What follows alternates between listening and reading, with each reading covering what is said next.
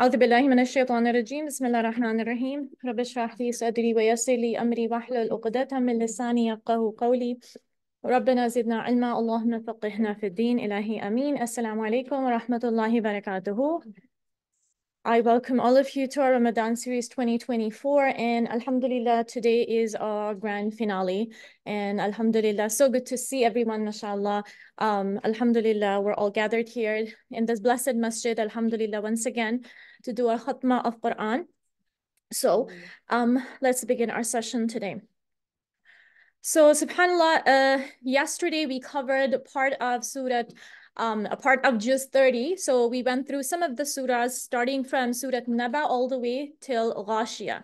So inshallah, today we are going to begin from Surah Fajr all the way till Surah Nas. And of course, the juzz has, subhanAllah, 2,308 words. So imagine for every letter that we recite, every letter that we go through, we ponder, we contemplate, Allah subhanahu wa ta'ala is going to bless us with 10 hasanat. So multiply that 70 times more because there is a barakah, especially in the month of Ramadan. So we're talking about a chunk of reward.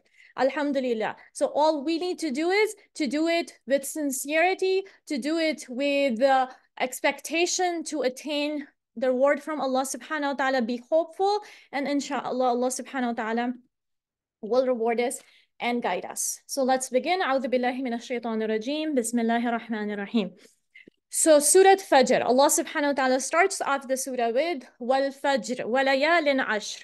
So basically Allah subhanahu wa ta'ala in this surah takes an oath by the 10 blessed days of Dhul Hijjah. And to highlight the importance of it, subhanallah, Ramadan is something that is very important in our hearts. Every one of us are acquainted with the importance of Ramadan. We all prepare for Ramadan.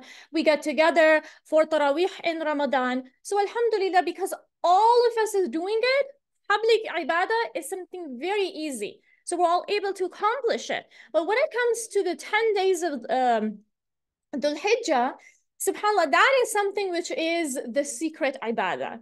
And in terms of a holistic worldview, both ibadat are required. To do public ibadah because it gives us feelings of sisterhood, being together in the masjid, it strengthens our iman, so that's important. So that's the month of Ramadan that we're witnessing right now. And then on the other hand, the 10 days of Dhul Hijjah is private ibadah because that is our ibadah at our home, in which the Prophet ﷺ recommended to us to fast during the 9 days of Dhul Hijjah. If not, then we can do just the 9th of Dhul Hijjah because it grants us forgiveness of sins. So while we're fasting, we should do a lot of good deeds because the Prophet ﷺ said that these are the best of days. So whatever we do is going to be highly rewarded. So because there are people around us who are not doing the 10 days of Dhul Hijjah as much as Ramadan, people even amongst our own family members may not be fasting with us, it's a little difficult and hard, overwhelming on us to actually appreciate Dhul Hijjah just as we do Ramadan. So Allah subhanahu wa ta'ala in this surah takes an oath of this time, the 10 days of Dhul Hijjah, and of course it carries the story of Ad and Samud, lots of lessons to learn for it. But the highlight of the surah that I want to focus is the last passage where Allah subhanahu wa ta'ala mentions about nafsul mutma'innah.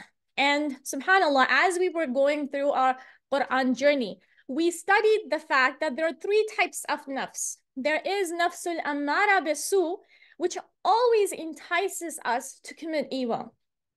And then there is nafsul lawama, which is the self-reproaching nafs.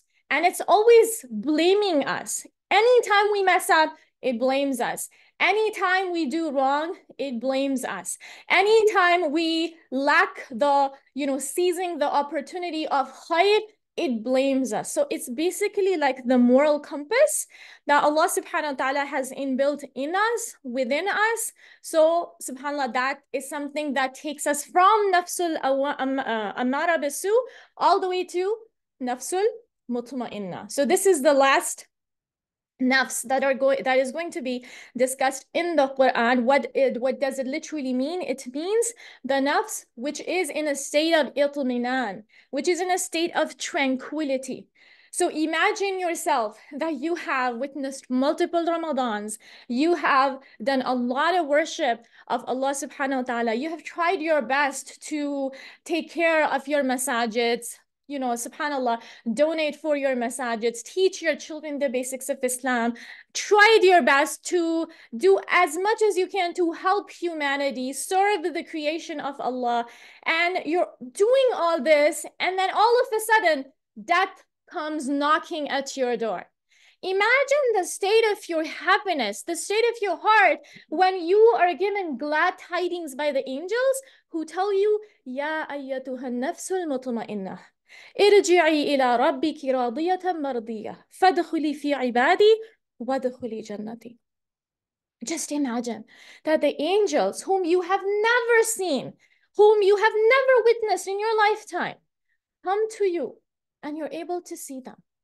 And they give you the glad tidings as you meet them for the first time and welcome you. They give you the bashara that you're going to enter Jannah with the rida of Allah, with the pleasure of Allah. And that is the ultimate goal for each one of us. That as we are transitioning from one phase to another, as we are going through the journey of life, our ultimate success to be the valedictorians on the day of Qiyamah is to receive this glad tidings from the angels. If we're able to get it, alhamdulillah, it is true success. So Allah subhanahu wa ta'ala mentions to us about this. And when we look at the Salaf al-Salihin, subhanAllah, we come to know that a believer always gets intuition of death before even they die. And this is part of that Bashara package, by the way, subhanAllah. So it comes about Fadala ibn Dinar, rahimahullah, one of the scholars in the Salaf al-Salihin, that as soon as, subhanAllah, he was busy with his daily chores, whatever, he began to see something. And he immediately recognized that these are the angels of Allah subhanahu wa ta'ala. So he said to them, welcome to the angels of my Lord. There is no strength nor power except by Allah. I smell the sweetest fragrance that I have never come across.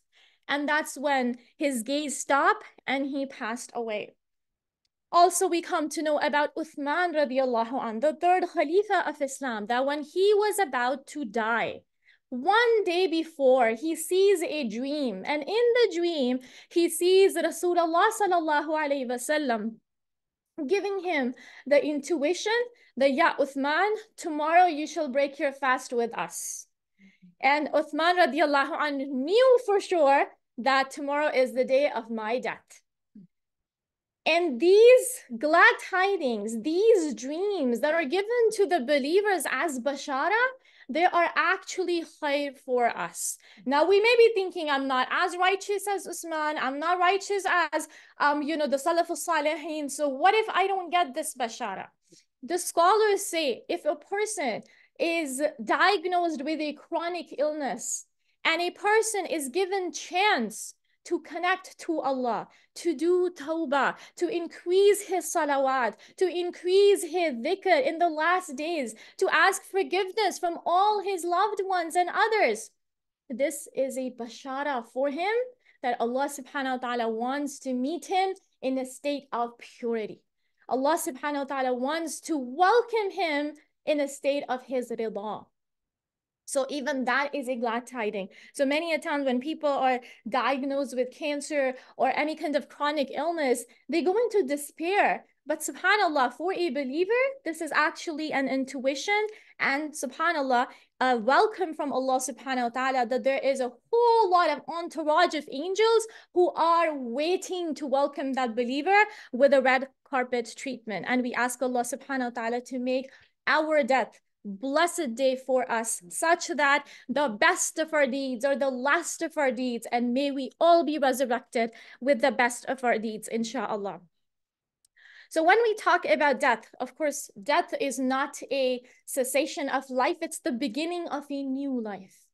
So our motto of life is that we are able to furnish our house in Jannah, we're able to decorate our mansions of Jannah starting from dunya.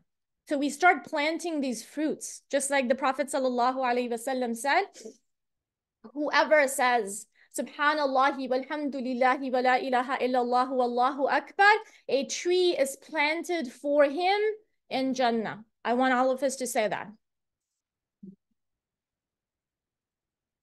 Perfect. Alhamdulillah. Congratulations. Inshallah, your tree is planted. The more we say, inshallah, the more we can have in our garden. The Prophet ﷺ said, whoever says, La hawla wa la quwwata illa billah, a treasure is reserved for him in Jannah. I want all of us to say that. La hawla wa la quwwata illa billah. The Prophet ﷺ said, whoever says, Allahumma salli wa sallim ala nabiyyina Muhammad, 10 of his sins are forgiven. He's given 10 good deeds and he is elevated 10 ranks in Jannah. We're talking about levels in Jannah, sisters. This is not simple. One level higher in Jannah means the world to us. So I want all of us to say that. Allahumma salli wa sallim ala nabiyyina Muhammad. Alhamdulillah. So as believers, we have to start preparing for our next home and start adorning it, starting from this world. So as we conclude Surah Fajr, we come to the next surah, which is Surah Balad. And Surah Balad is basically Allah subhanahu wa ta'ala taking an oath to say that this city, the city of Makkah, has all right to have its own prophet. No one can expel him from the blessed city of Makkah. The Prophet ﷺ deserves to stay here. The Prophet ﷺ deserves to invite people to Islam. And the Prophet ﷺ has all the right to, subhanAllah, completely eliminate idol worship from the face of the world.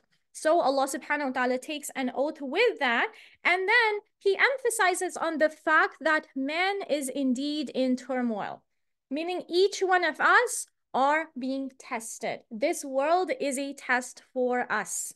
So say, for instance, someone slanders us, someone accuses us, someone oppresses us, someone harms us. We think to ourselves, why life is so unfair? Why me? Why do I have to go through these trials and tribulations? Allah subhanahu wa ta'ala mentions to us that for the believers, these are actually mode of purification process for us. If we are patient over these trials, it's a win-win for us. But if we complain and we nag and we backbite and we badmouth other people, then we're basically letting go of that reward that was literally coming to us. So for believers, this life is a test, and we ask Allah subhanahu wa ta'ala to make this test easy for us, because accountability is haqq, and we will be questioned on the day of Qiyamah based upon our sins. So next we move on to Surah Shams, and again Surah Shams is named after the sun, where Allah subhanahu wa ta'ala mentions to us the creation of Allah subhanahu wa ta'ala. Now when we talk about the ayat of Allah subhanahu wa ta'ala, there are two types of ayat. There are shar'i ayat and there are manwi ayat.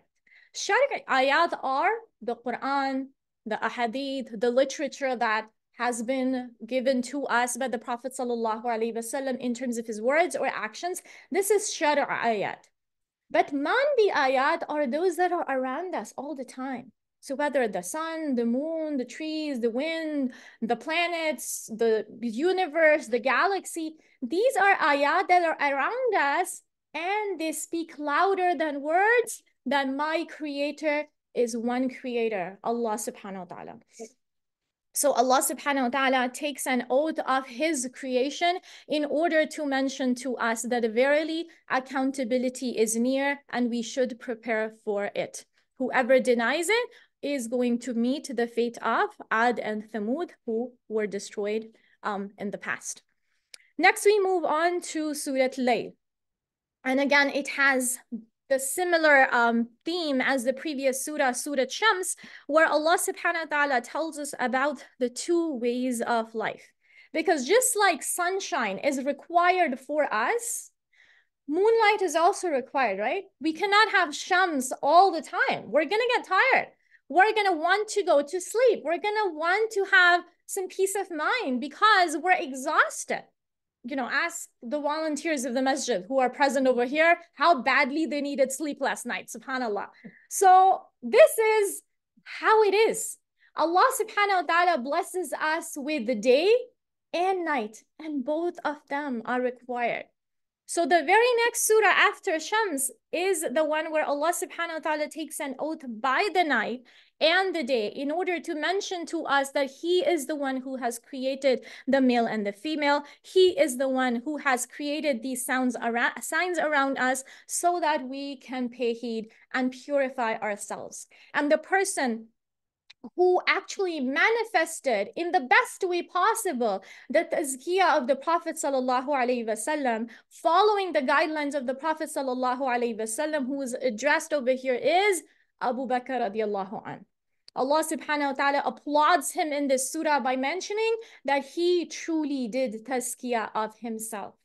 So if any one of us want to embody the personality traits or the character traits of someone who is not a prophet, who is not an angel, then we should study the biography of the Sahaba.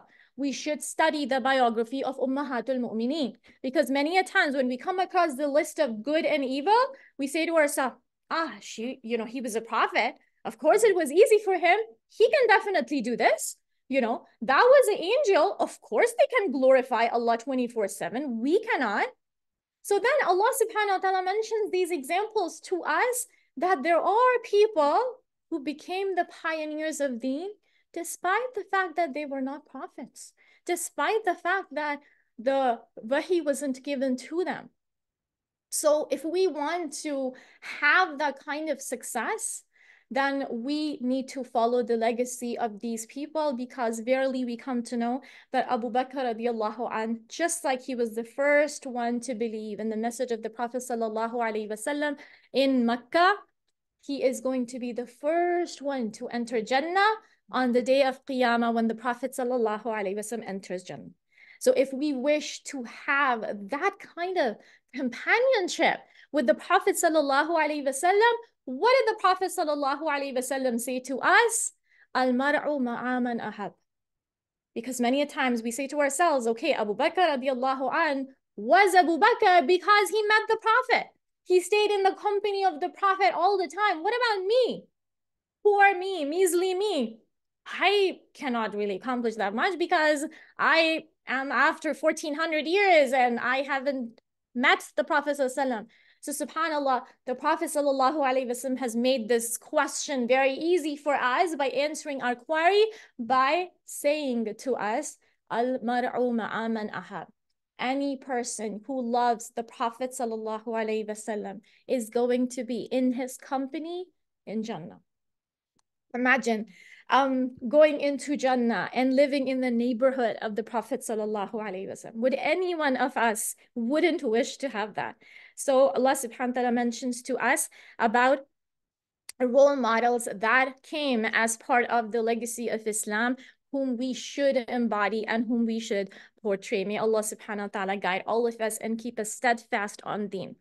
Next, we move on to Surah Duha. And this Surah Duha, was basically a surah that brought hope and consolation to the heart of the Prophet sallallahu alaihi wasallam in a time when he was, subhanAllah, abandoned, at a time when he was in grief, at a time when he felt everyone has left him. SubhanAllah, this was the time when Allah subhanahu wa ta'ala comforted him by saying, your Lord did not abandon you, nor did he forget. And just to give you some context behind the surah, what happened was that when the Prophet sallallahu alaihi wasallam received the first wahi, there was a time lapse between the first wahi and the second wahi.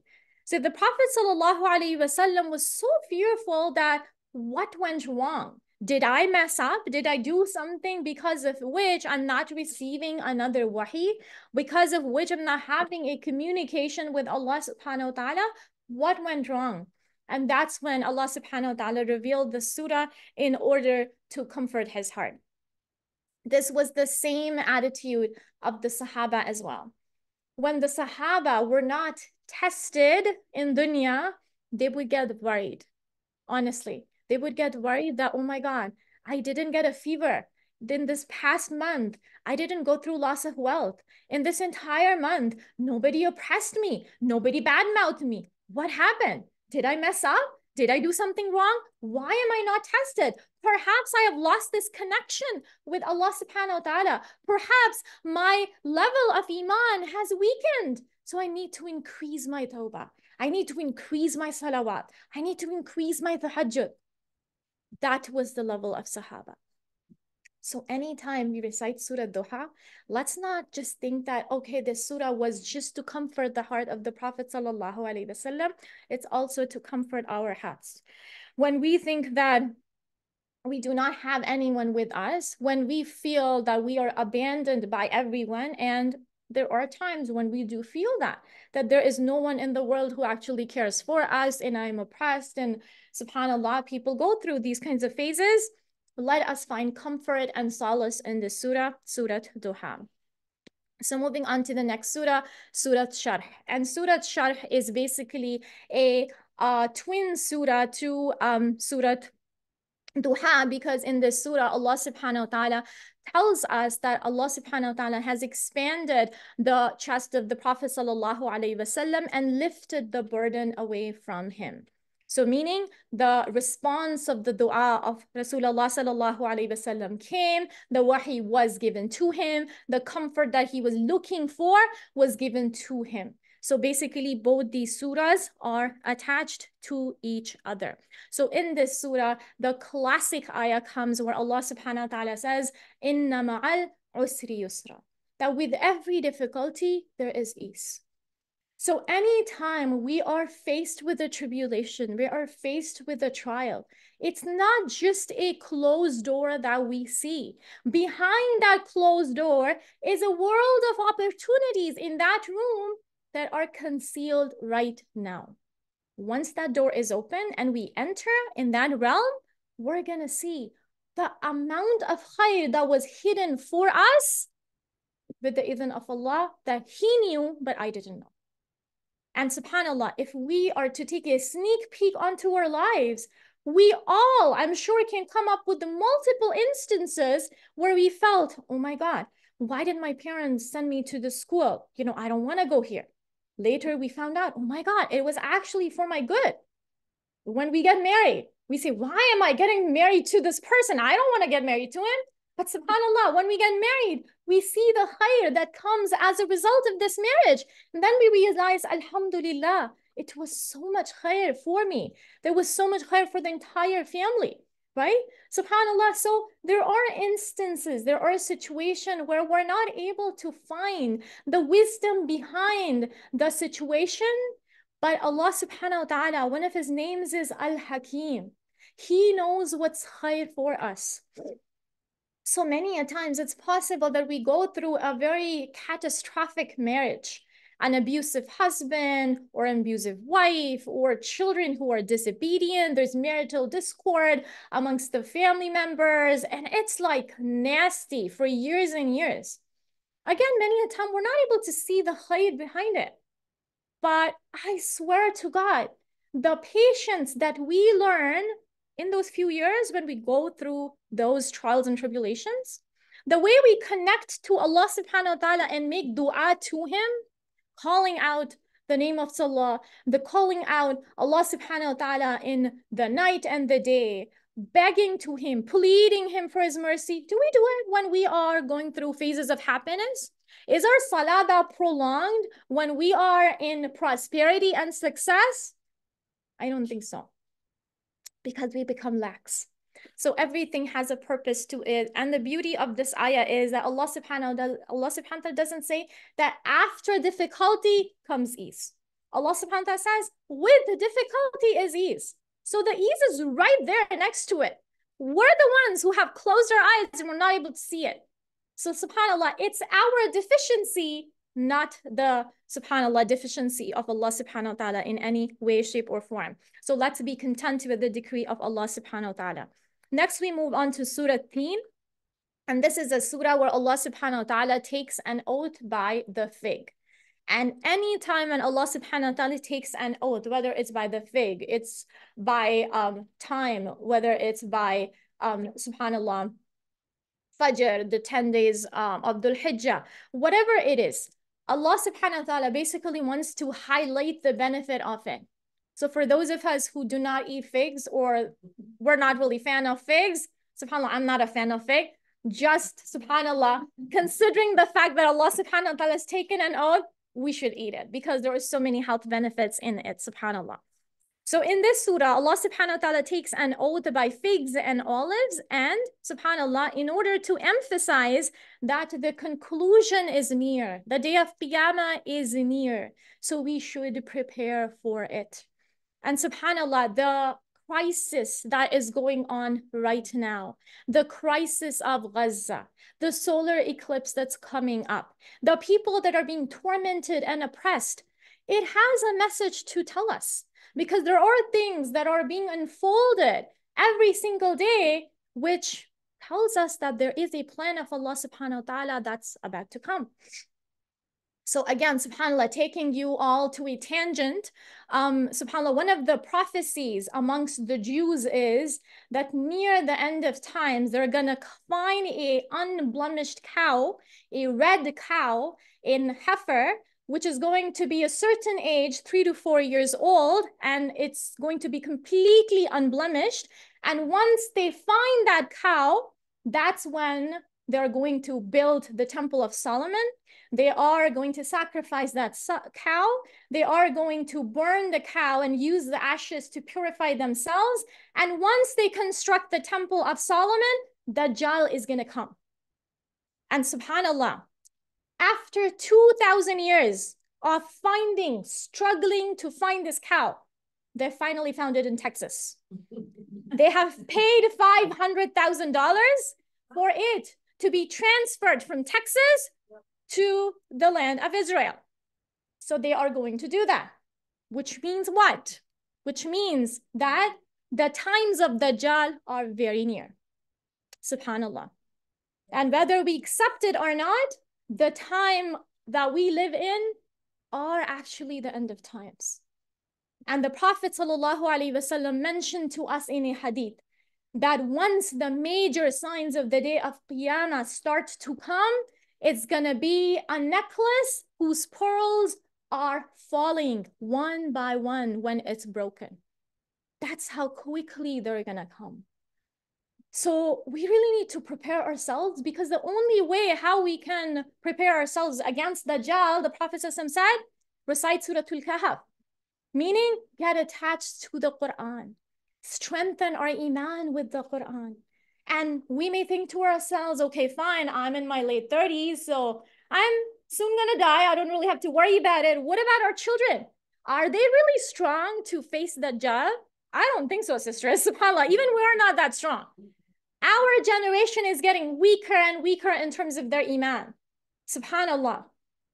So there's definitely a lesson for us to see, because when we look at the oppressed Palestinians, it's mind-blowing, subhanAllah. Yesterday, I was watching this video of a family, subhanAllah, they have barely anything to eat. And subhanAllah, they're still fasting. They're using grass to do suhoor, and they have some cottage cheese with which they break their fast.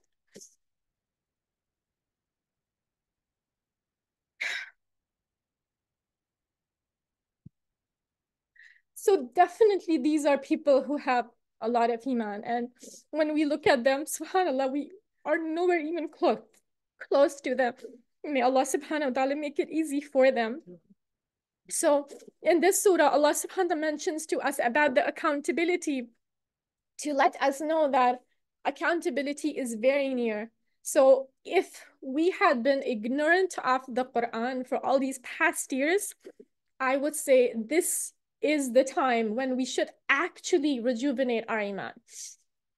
this is the time that has come upon us, and you can go on YouTube, you can find various videos on this red heifer topic, and you're gonna see how many scholars are talking about it, how many people are claiming that the day of Qiyamah is near, because according to the Jews, the day of Qiyamah is near. The Christians are saying that once Dajjal comes, it's gonna expedite the coming of Isa alayhi salam.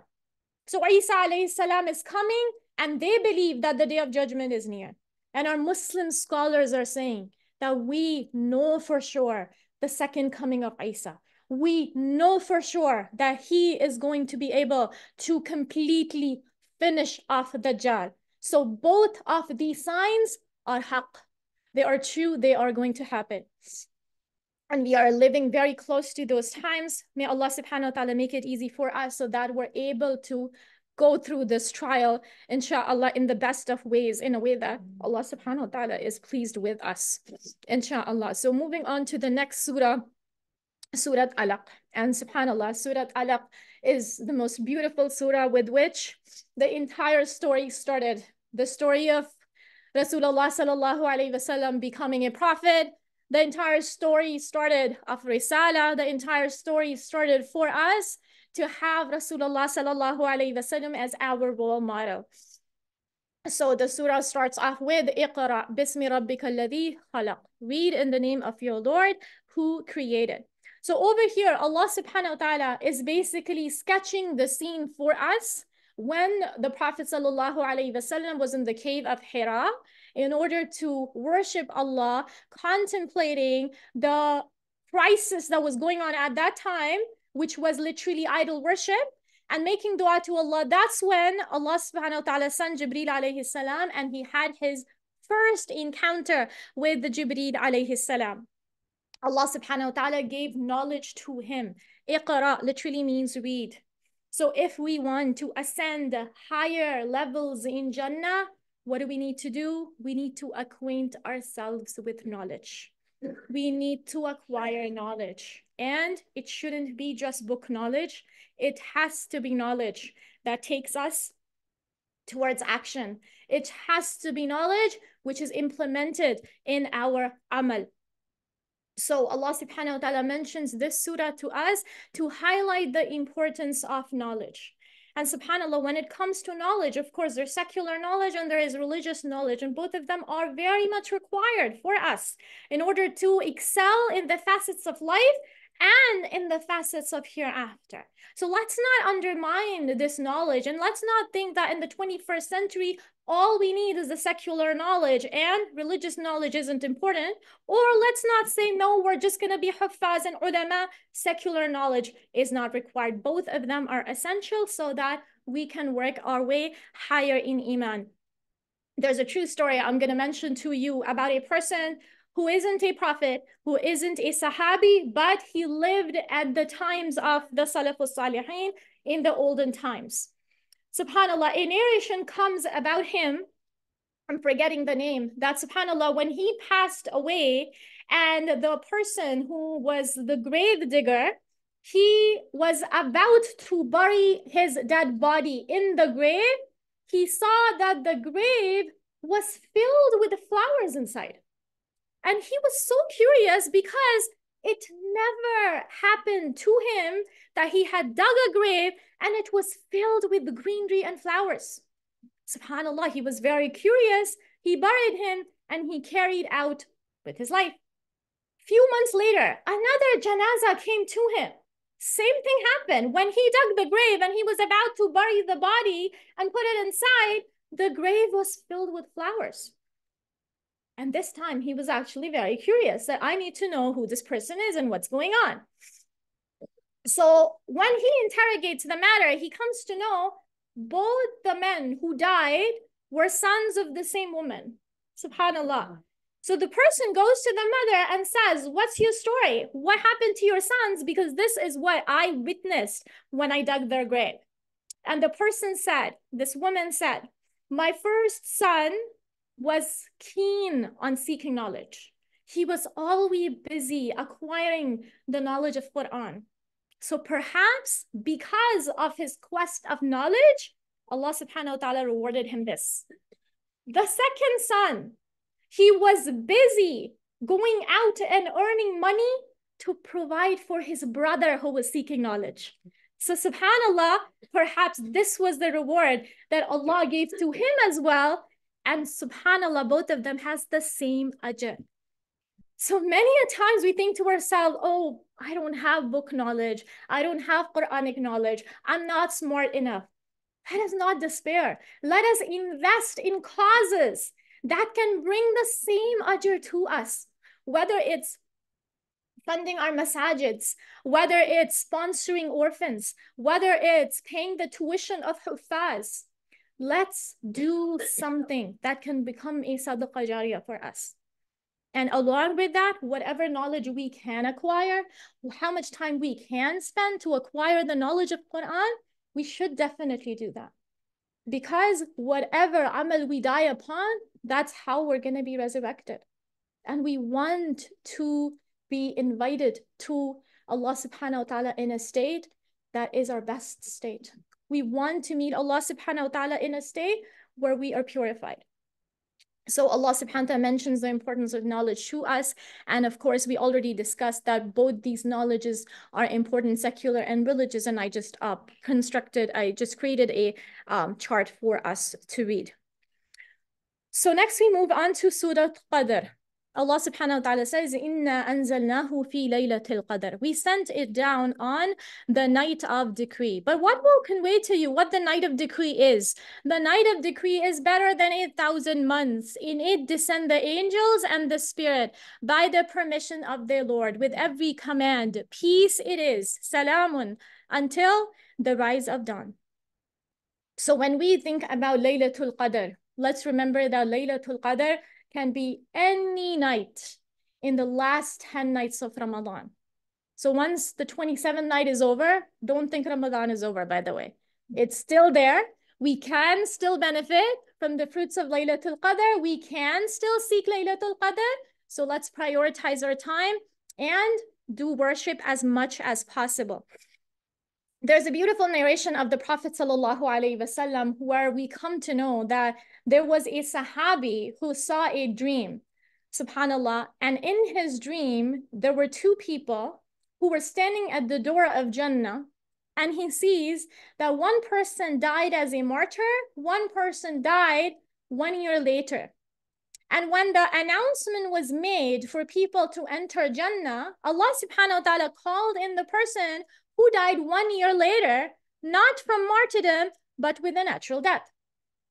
And the Sahabi said, I woke up and I was surprised that how is it possible that, subhanAllah, a person is martyr, yeah, the other person gets to go into Jannah first. How is that so? And the Prophet ﷺ would sit with his Sahaba after Salatul Fajr in order to interpret their dreams.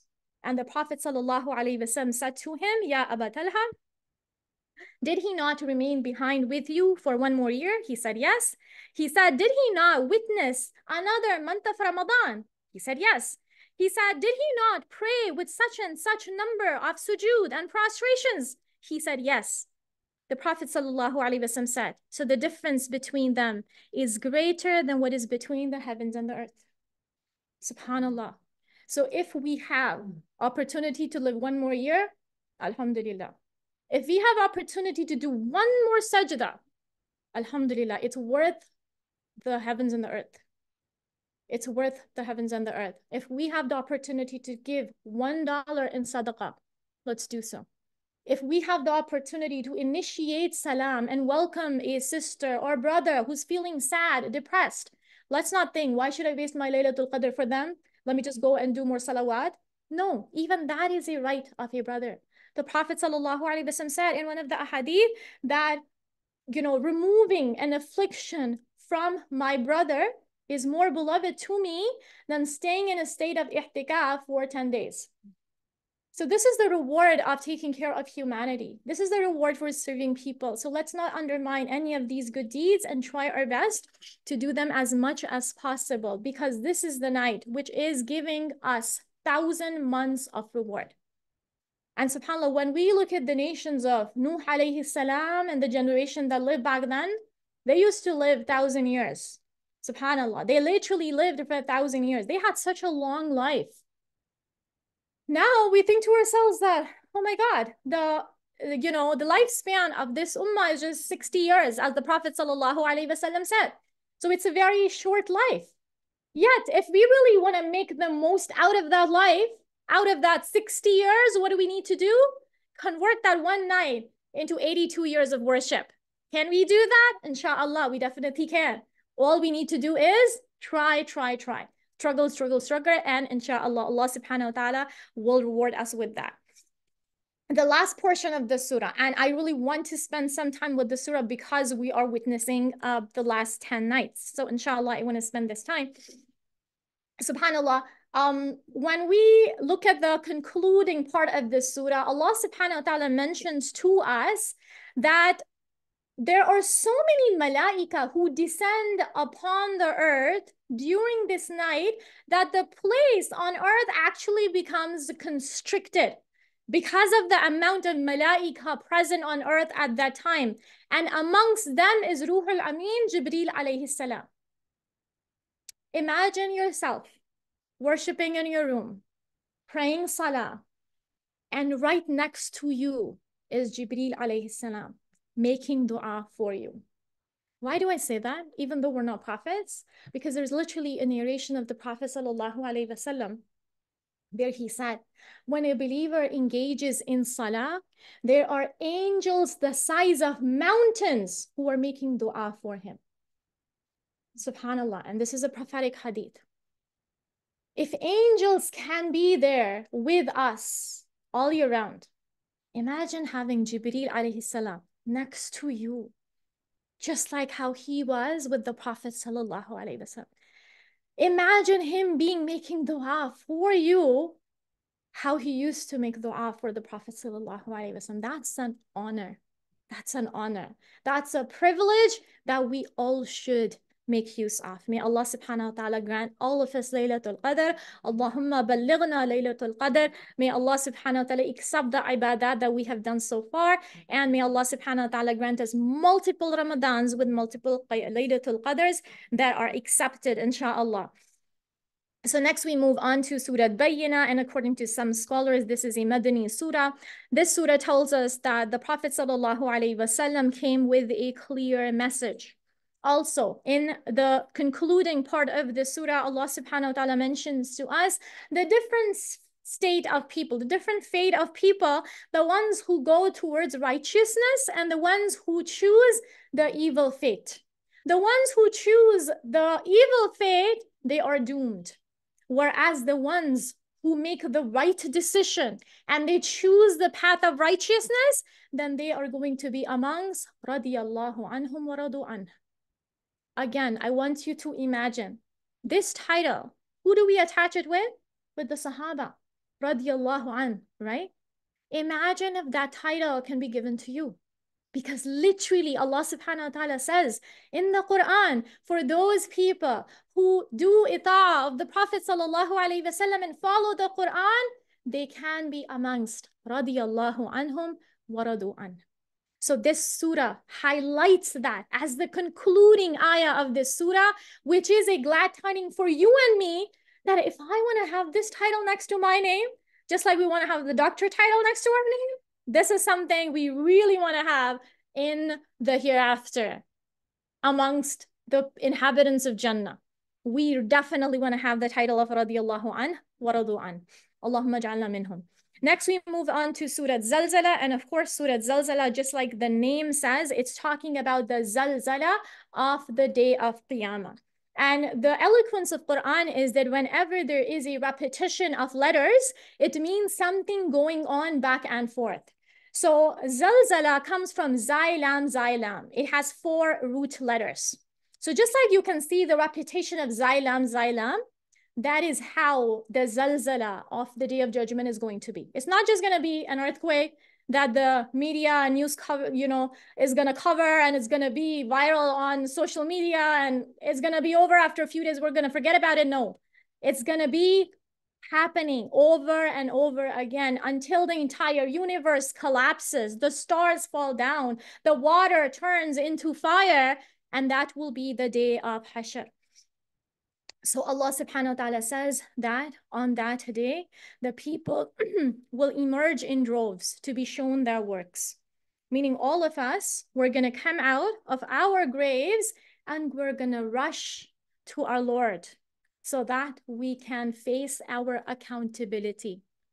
SubhanAllah, when we appear for an exam, and I have some people here who give exams multiple times, SubhanAllah, students, youngsters, when we give an exam, it's never like a top surety that, okay, we have done excellent job and definitely we are going to get admitted to such and such university because we did best. It's definitely never ever like that. We always have this feeling, oh, I could have improved this one thing. I could have answered this question a little better. I wish I did this a little more correctly. There's always this guilt. Imagine rushing to the day of Qiyamah, on the day of Qiyamah, rushing to our Lord, Allah subhanahu wa ta'ala, and having this notion in our heart, whether my deeds are accepted or not. It's not just a question. It's not just a quiz. It's a whole life that's on stake, that we do not know whether our deeds, our hasanat are accepted or not. So that zalzala that is going to occur on the day of Qiyamah is not just going to be a mode of physical torment for people that as they're running, the earth keeps collapsing in front of their eyes. It's also going to be this psychological fear in our heart that, oh my God, I don't know what's my result going to be. I don't know if I passed or failed. So Allah subhanahu wa ta'ala highlights that. And Allah subhanahu wa ta'ala literally highlights that whoever has done an atom's weight of good are going to see it. And whoever did an atom's weight of evil are going to see it. How big is an atom, by the way? Our doctors should say that to us, or students. It's very tiny. We cannot see it. Allah subhanahu wa ta'ala is Al-Adl. He's Al-Alim. He's going to even reward us for an atom of good. And we're going to be held accountable for even an atom of evil. That's how the justice of Allah subhanahu wa ta'ala is. It's that serious. It carries a lot of gravity to it, yet we take it so granted. SubhanAllah, we do not take it seriously. So next we move on to Surah Adiyat, and over here Allah subhanahu wa ta'ala takes oath by Adiyat. What are they? They are the mighty horses that are used for war. So basically those horses, they undergo through rough, strenuous training by their masters, so that when they're starved and they're made to thrive and when they're left thirsty, then in the time of war, they're able to actually perform exemplary. They're able to have this heightened energy and passion to fight the opponent. So those are adiyat. And why does Allah subhanahu wa ta'ala take an oath with that?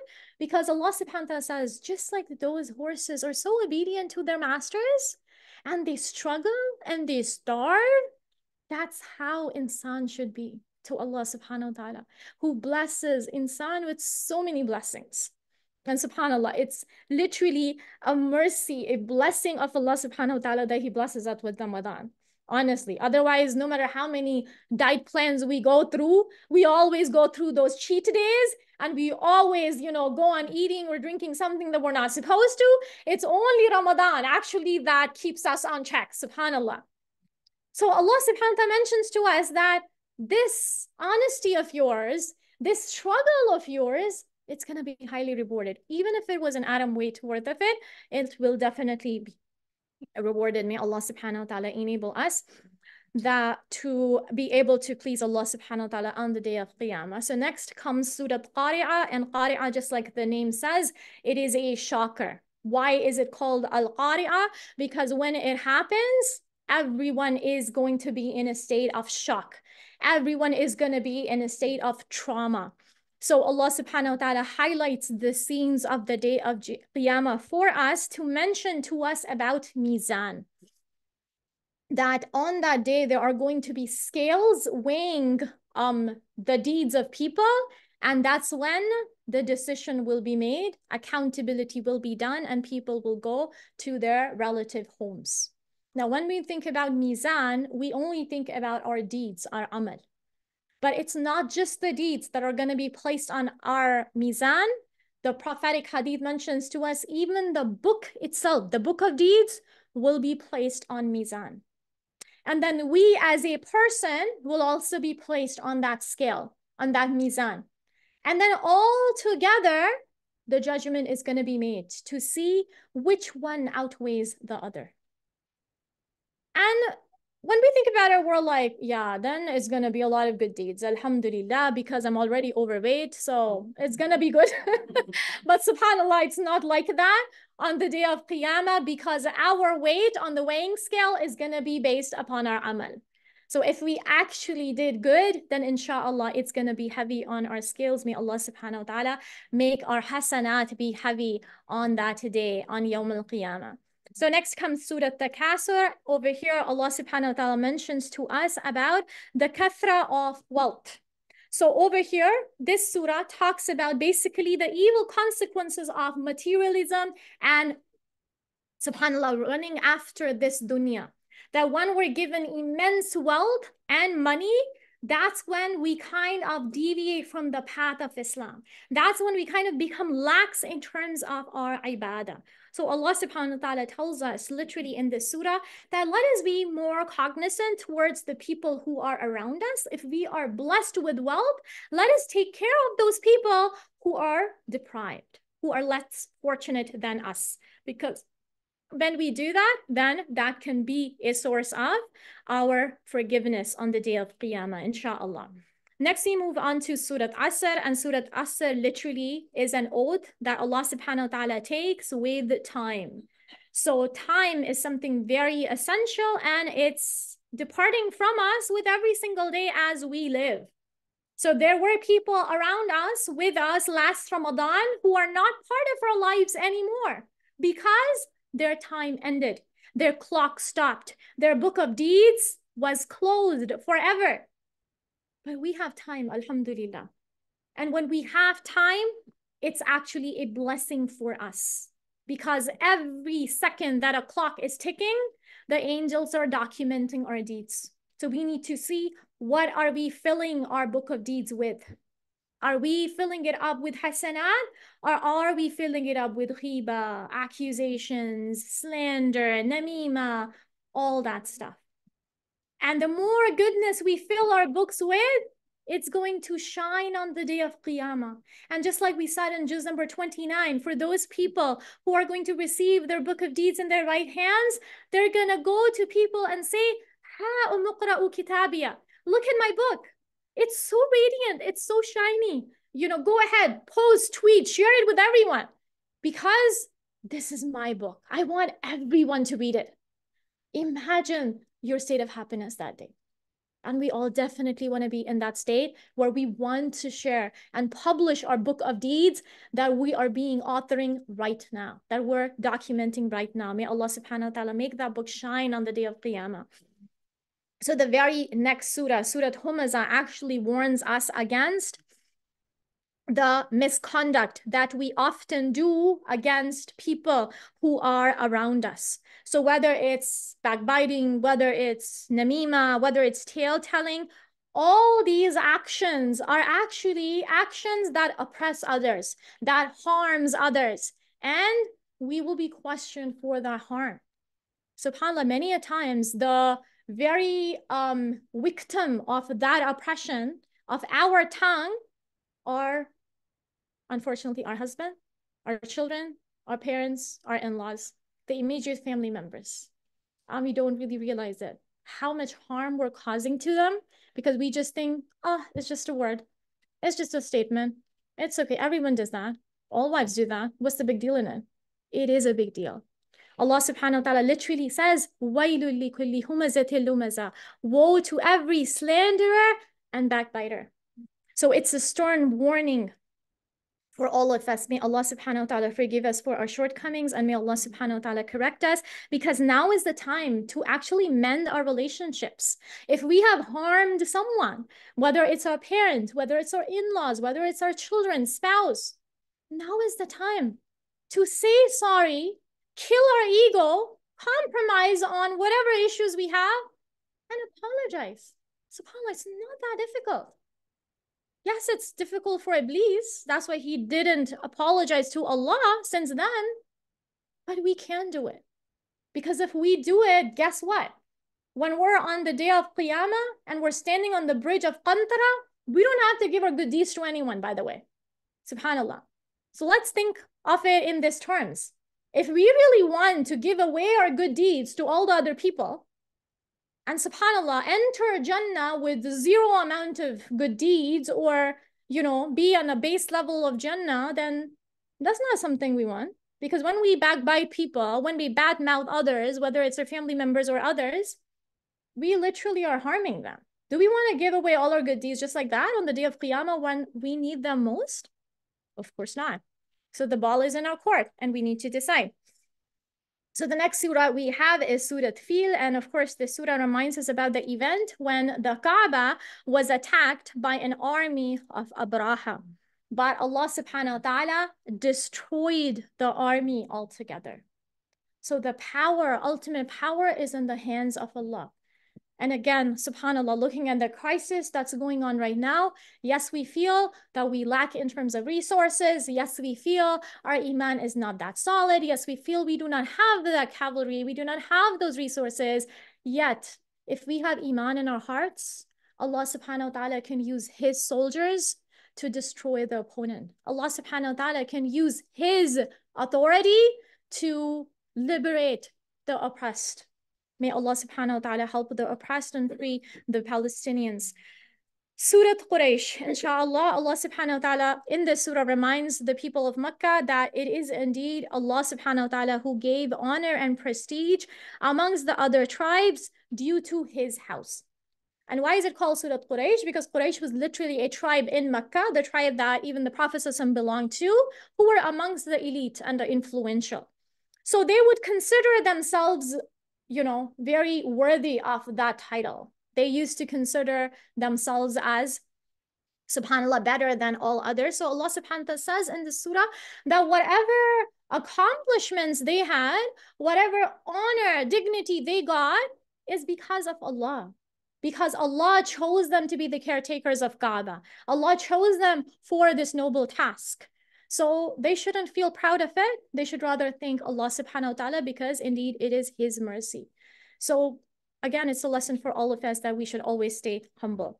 Surah Ma'un, again, reminds us about taking care of the creation, because many a times we are excellent in terms of our ibadat, we're excellent in terms of finishing Quran after Quran in the month of Ramadan, but where we lack is serving humanity. Where we lack is taking care of the rights of others. SubhanAllah. So Allah subhanahu wa ta'ala mentions to us about the rights of the poor and needy, that we should take care of them, we should remember them, and we should do every measure, whatever we can, to help them out so that their poverty can be relieved from them.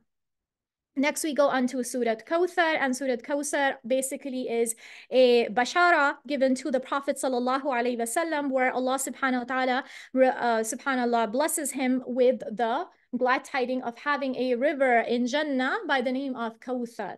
And subhanAllah, this is going to be the river where the believers are going to come and drink from by the hands of the Prophet sallallahu alaihi wasallam, and their thirst will be quenched forever. The Prophet ﷺ says that this river is whiter than milk and sweeter than honey.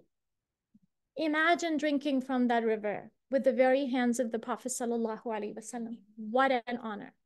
What an honor, subhanAllah. So if we want to receive that honor, inshallah, let's take blessing from this Quran, because indeed this Quran was the biggest miracle and gift given to the Prophet ﷺ. So if we wish to receive Al-Kawthar in Jannah, then let's make use of this blessing, which is with us, the Quran. Surah Kafirun, subhanAllah, is named after Kafirun, where Allah subhanahu wa ta'ala literally invites the disbeliever to Islam by saying that there cannot be any compromise in the matters of faith and worship. Because many a times the people of Mecca would come to the Prophet sallallahu alaihi wasallam asking to make some kind of adjustments. That, okay, you worship our gods one day, we're going to worship Allah for the rest of the 365 days, 364 days. We're going to do it. Is it fair enough? Is it okay? Can you do that? And of course, the Prophet ﷺ mentioned to them clear cut that this is not possible, not for a day, not for a minute or a second. Meaning in our deen, in our faith, there is no compromise.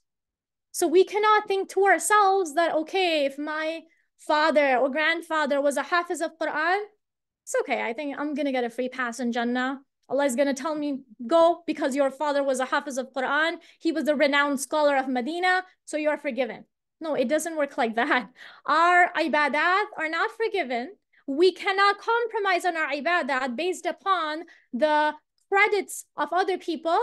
They are going to be held accountable for their deeds, and we will be held accountable for what we do. So we need to really value the opportunities that we have and make use of them. So next we have Surah Nasr, and Surah Nasr, it's mentioned, was one of the last surahs that was given to the Prophet ﷺ in his life, where he was given the bashara of the conquest of Mecca.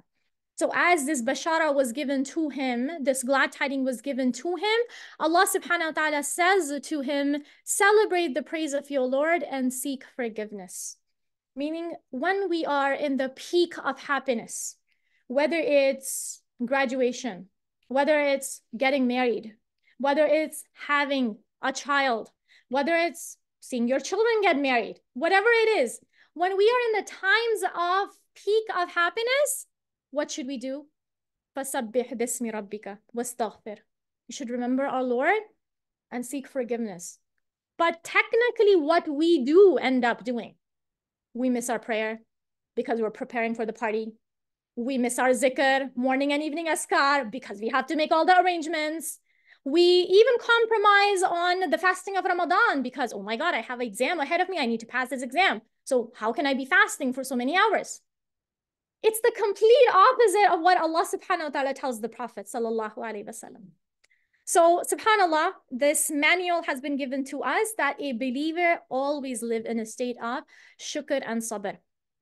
Next, we have Surah Masad, where Allah subhanahu wa ta'ala mentions to us about the enemy of Allah, Abu Lahab, who was literally an uncle of the Prophet sallallahu alaihi wasallam, how he will be burned in Jahannam. And this surah is literally a miracle of Allah subhanahu wa ta'ala. Why? Because if Abu Lahab wanted to prove the Prophet sallallahu alaihi wasallam wrong, if he wanted to prove the Quran wrong, guess what? He could have accepted Islam exactly at that time, and he would have said, what is the surah talking about? Me burning in fire? No, I am a Muslim. I accepted Islam. He could have done it. But this is the miracle of Allah subhanahu wa ta'ala, that Allah knew he's not going to accept Islam. He is going to die as a mushrik, and that's why this, this prediction about him was already given to us. Many a time when we think about decree, qadr, we always have this question in mind. When Allah already knew who is going to Jannah and Nar, why do I even have to work for it? Because I'm just going to go to Jannah because I'm a Muslim, right? So I think I'm fine. Why do I have to pray salah? Why do I have to go to the masjid? Why do I have to go do good deeds? The divine decree was written by qalam because of the knowledge of Allah, because He is Al-Alim. We have been sent to this world to do amal so that it can be a hujjah for us on the day of Qiyamah. So that we do not question on the day of Qiyamah, oh my Rabb, how did you throw me in hellfire? What did I do? I was a poor innocent Muslim. I didn't do anything wrong. No. In order to establish that hujjah for us, that's why we are sent in this world, even though Allah subhanahu wa ta'ala already knows the future for all of us. So as we come to the conclusion of Quran, we have the three quls that are highlighted over here, Surah Ikhlas, which basically affirms our faith in Allah subhanahu wa ta'ala, that there is no one worthy of worship except Allah subhanahu wa ta'ala. He is the one and only. Next, we have Surah Falaq, where Allah subhanahu wa ta'ala reminds us about the evil that is lurching around us. Subhanallah, that there are things that are harmful around us, whether it's sorcery, whether it's the darkness, whether it's the hasad of people. There is evil around us, but guess what? We need to take this evil positively and seek refuge in Allah through the Quran and by following the Sunnah of the Prophet. So last but not the least, we have Surah An-Nas. And in this surah, of course, Allah subhanahu wa ta'ala is honoring us, An-Nas, because Allah subhanahu wa ta'ala is mentioning to us that shaitan is always on his agenda to mislead human beings. And he is the one who always puts this waswasa in our minds, in our hearts, so that we can basically deviate from Islam and die upon shirk. And this is part of reality. As we come to the conclusion of Quran, I want to highlight the last moments of a person's life. We come to know that when we are about to die, shaitan literally comes to us trying to mislead us from Islam. So that if we can say one statement of shirk, we can end up in Jahannam. What's the proof? It happened with Ahmad ibn Hanbal, Imam Ahmad ibn Hanbal, when he was about to pass away. He was saying in his dream, not yet, not yet. And his son asked, oh, my father, what happened? Is it the angel of death that you are seeing? And you're saying, no, not yet. I don't want to die yet. I don't want to die yet. And he said, no, rather, I saw shaitan biting on his fingernails, saying, oh, Ahmad ibn Hanbal, you slipped out of my hands. You slipped out of my hands. And I said to him, not yet, till I die. So as believers, this test continues on till the moment of gharghara, when our soul is literally about to depart from our body. This struggle goes on till that time. So we can never be relaxed. We can never be confirmed that we are definitely going to succeed.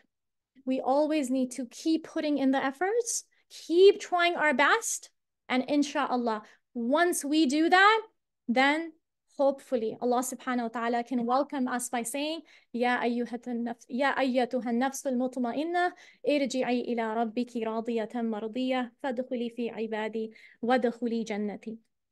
So these were the surahs that the Prophet sallallahu alaihi wasallam would recite after every morning and evening against all kinds of hasad, all kinds of harms, all kinds of evils that is not apparent to us, but Allah subhanahu wa ta'ala is knowledgeable of that, and Allah wants to protect us from all that danger. So we should use it as our shield against all the harms so that we can see the bliss of this dunya and the hereafter.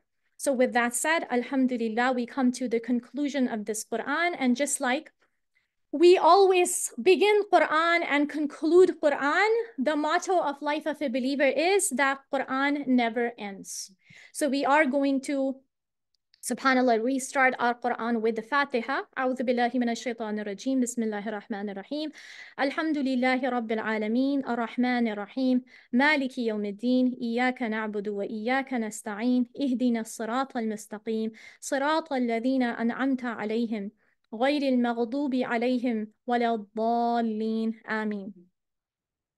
In the name of Allah, most gracious and most merciful, all the praises and thanks be to Allah, the most gracious and the most merciful, the only owner of the day of judgment. You alone we worship, and you alone we ask for help. Guide us to the straight path, the way of those on whom you have bestowed your grace, not of those whom who earned your anger, nor of those who went astray. Amin ya Rab. With that said, we conclude our session for today. Subhanakallahumma wa bihamdik. Nashhadu an la ilaha illa ant. Nastaghfiruka wa natubu ilayk. ربنا آتنا في الدنيا حسنة وفي الآخرة حسنة وقنا عذاب النار. ربنا تقبل منا إنك أنت السميع العليم. Allah subhanahu wa ta'ala, all the sisters who came here, participated, dedicated their time every single day, 60 minutes or plus or more, for your kalam, to study your Quran, your kalam. Ya Allah subhanahu wa ta'ala, we ask you to accept this from us. ربنا تقبل منا إنك أنت السميع العليم. Ya Allah subhanahu wa ta'ala, we ask you to have mercy on us with the Quran. Allahumma arhamni bil Quran waj'alhu li imama wa nuran wa hudan wa rahma. Allahumma anis wahshati fi qabri. Allahumma arhamni bil Quran al azim waj'alhu li imama wa nuran wa hudan wa rahma. Allahumma dhakkirni minhu ma nasit wa 'allimni minhu ma jahilt warzuqni tilawatahu ana al-layli wa ana an-nahar waj'alhu li hujjatan ya rabbal alamin. O Allah subhanahu wa ta'ala, we implore you with the best of your names. Allah, Ar-Rahman, Ar-Rahim, Al-Malik, Al-Quddus, the best of your names that you have mentioned, and those that you have kept secret with you. Ya Allah, we ask you to accept our humble deeds. Ya Allah, we ask you to accept the little minute efforts that we have put forth in your cause. Ya Allah, we ask you to forgive our sins.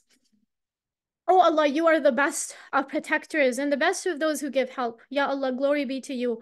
We cannot praise you in a manner that is due for you. You are as you have praised yourself. Ya Allah, sublime is your countenance, exalted is your position. You do as you will by your power and ability. Ya Allah, you decree as you want by your honor. Ya Allah, whatever you have decreed for us, enable us to be pleased with this decree. Ya Allah, accept our prayers, accept our siyam, accept our qiyam, accept our salawat, accept our bowing and our sujood. Ya Allah, divert our restlessness in the grave into peace. Ya Allah, let us receive your mercy by means of the noble Quran. Ya Allah, make it a guide for all of us as a source of light, guidance, and grace for us. Ya Allah, revive our memory of whatever we were made to forget from the noble Quran. Ya Allah, grant us understanding of whatever part we do not know. Ya Allah, enable us to recite during the hours of the day and night and make it an hujjah for us in all matters. Ya Allah, allow the Quran to be our close companion in this life. Ya Allah, allow the Quran to be a companion in our grave, a comforting friend, and the light on Sirat. Ya Allah, allow the Quran to be a means of intercession for us and to be a companion for us in Jannah. Ya Allah, we ask you to make the Quran a guide and a leader for us in whatever we do. Ya Allah, you are the most generous one. Ya Allah, benefit us with this Quran. Elevate us through this Quran. Accept from us our recitation and overlook our mistakes and our forgetfulness and our inattentiveness. Ya Allah, resurrect us, our Lord, with your beloved Prophet, Rasulullah sallallahu alayhi wasallam, the chosen Al-Mustafa, the one to whom you have granted the right of intercession. Ya Allah, we seek refuge in you from knowledge that does not benefit and from a heart that is not humbled in devotion to you. Ya Allah, from an eye that does not weep out of love and awe of you. Ya Allah, we seek refuge from ego that is never satisfied and from a supplication that is not answered. Ya Allah, we seek refuge in you from death and its agonies. Ya Allah, we seek refuge from adhab al-qabr and its distress. Ya Allah, we seek refuge from the darkness on the path of Sirat. And we seek refuge in you, Ya Allah, of the horrors of the Day of Judgment. Ya Allah, make us fearful and conscious of you as if we see you. Ya Allah, grant us happiness through reverence of you and grant us the pleasure of seeing you, Ya Allah. And gather us in the company of the Prophet sallallahu alaihi wasallam. Ya Allah, bless my parents. SubhanAllah, nothing was possible without their help and support. Whatever I accomplish is due to their du'as. Ya Allah, forgive them, have mercy on them, and elevate their status. Ya Allah, show us the ways to win your pleasure, and do not let shaitan create a dissension between us. Ya Allah, cleanse our heart from hypocrisy, and our actions from showing off, and our tongue from falsehood, and our eyes from cheating. Ya Allah, respond to our dua.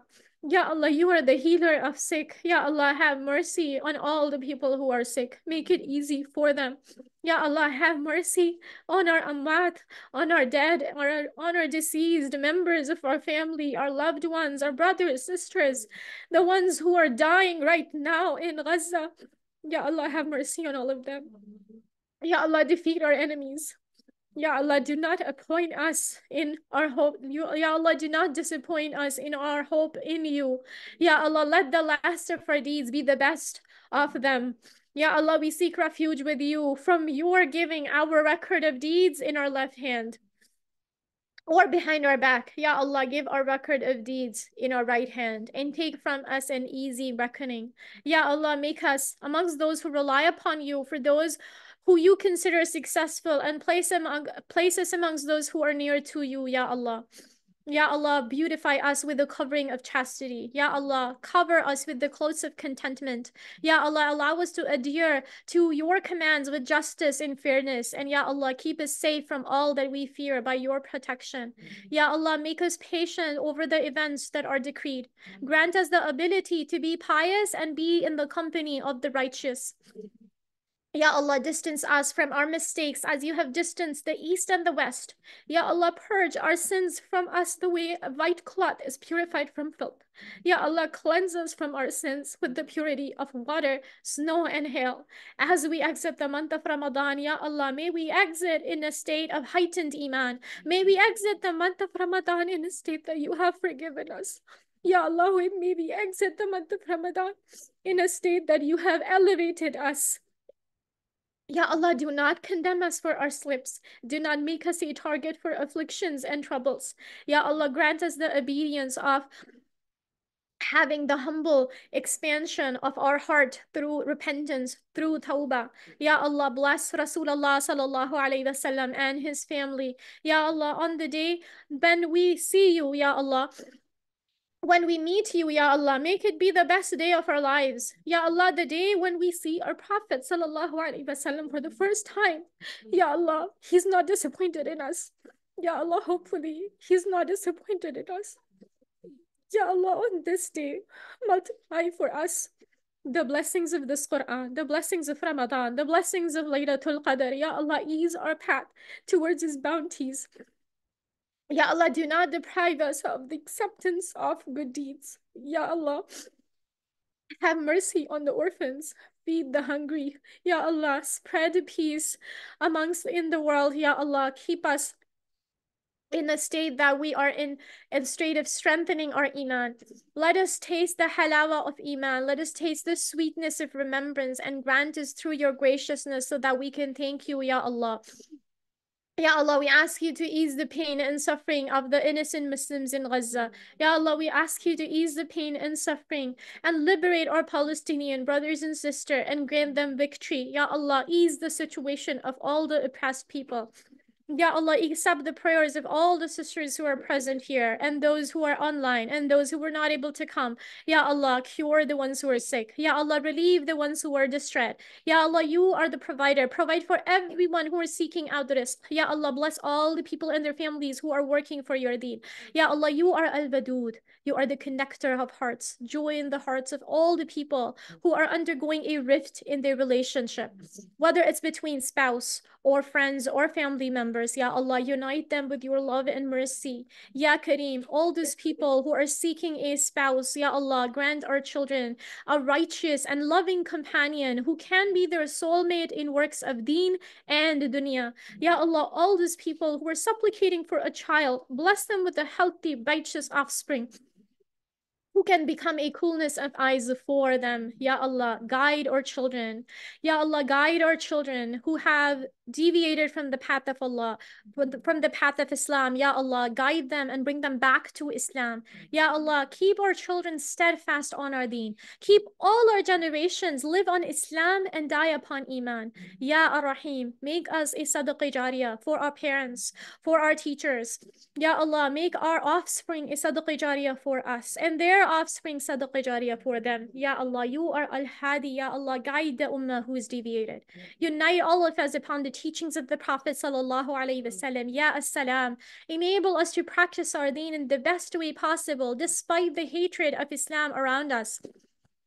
Ya Allah, you are At-Tawwab. Grant us the forgiveness and make us, subhanallah, grant us a life that pleases you, Ya Allah. Grant us a death that you are pleased with. Ya Allah, make this Quran a coolness of eyes for us. Ya Allah, make Salah a peace of heart for us. Ya Allah, accept the invocations of all your abd, whatever is khair for us, and replace our du'as with whatever is khair for us, and make your decision pleasing to us, Ya Rabbul Alameen.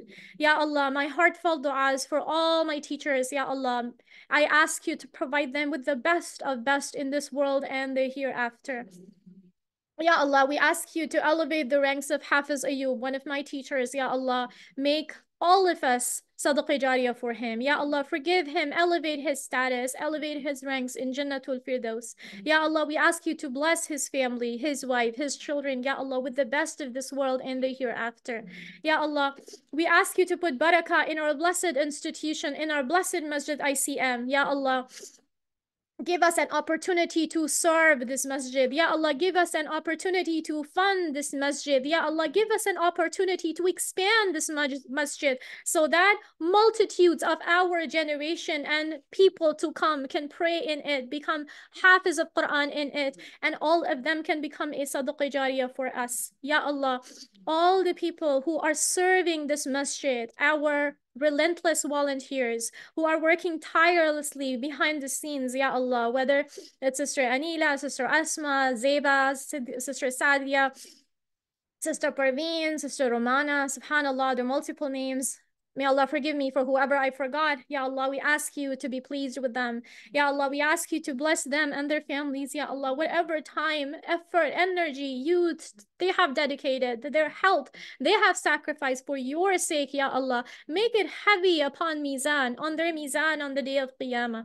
Ya Allah, whoever amongst us is serving your deen in any way, shape, or form, Ya Allah, accept the little that we do, Ya Allah, with the greatest of your mercy, Ya Allah, and forgive our sins and grant us nearness to you. Ya Allah, protect us from adab al-qabr. Ya Allah, grant us a blessed ending. Ya Allah, grant us kalima shahada when we die. Ya Allah, Ya Allah, we ask you to meet you in a state that you're pleased with us. Ya Allah, ease the horrors of the day of judgment. Ya Allah, enable us to meet you in a state that you're pleased with us. Ya Allah, enable us to meet you in a state that you're pleased with us. Ya Allah, we ask you to accept the supplications of all those people who are here. Ya Allah, we ask you to accept our humble efforts in the month of Ramadan. And we ask you to grant us a life and death in a state that you're pleased with us. Ameen, Ya Rab. Inshallah, we will conclude our session for today. سبحانك اللهم وبحمدك نشهد أن لا إله إلا أنت نستغفرك ونتوب إليك ربنا آتنا في الدنيا حسنة وفي الآخرة حسنة وقنا عذاب النار اللهم صل وسلم على نبينا محمد السلام عليكم ورحمة الله وبركاته